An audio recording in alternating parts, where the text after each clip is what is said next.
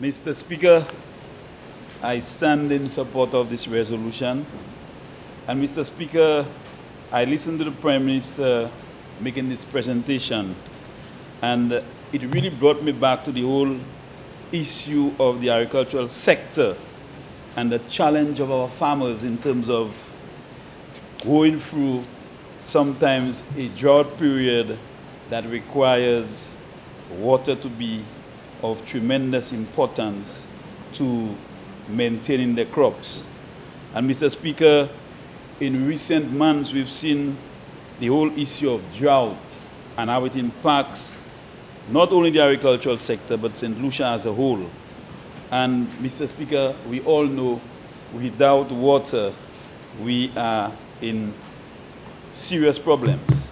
Mr. Speaker, climate change is having a serious negative impact on the agricultural sector. And the Ministry of Agriculture, understanding the challenges and issues that can have with respect to food production, the ministry in recent months have been distributing hundreds of 1,000-gallon water tanks to our farmers, our livestock farmers, and we are in the process of distributing another 2,000 water tanks to support our crop farmers. Mr. Speaker, the whole issue of food security is very significant, very important to us as a country, and we must continue our efforts to reduce our food import bill.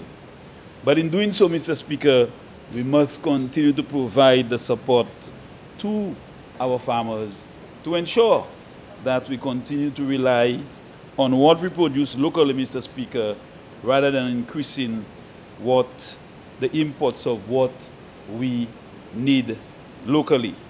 So, Mr. Speaker, I'm very happy to see that in addition to the water tanks, our farmers can also benefit from the water pumps, Mr. Speaker.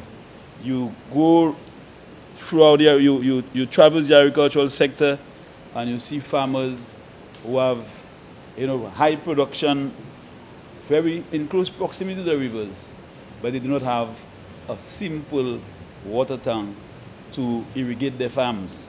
Now, Mr. Speaker, they have the opportunity to access the water tanks and to also be able to purchase the water pumps that can allow for consistent storage of water, Mr. Speaker. Mr. Speaker, I do think that our populace will take advantage of this opportunity because water storage is the way to go. Mr. Speaker, in recent years, we've seen the whole issue of climate change and how it is affecting us, especially in the forest reserve.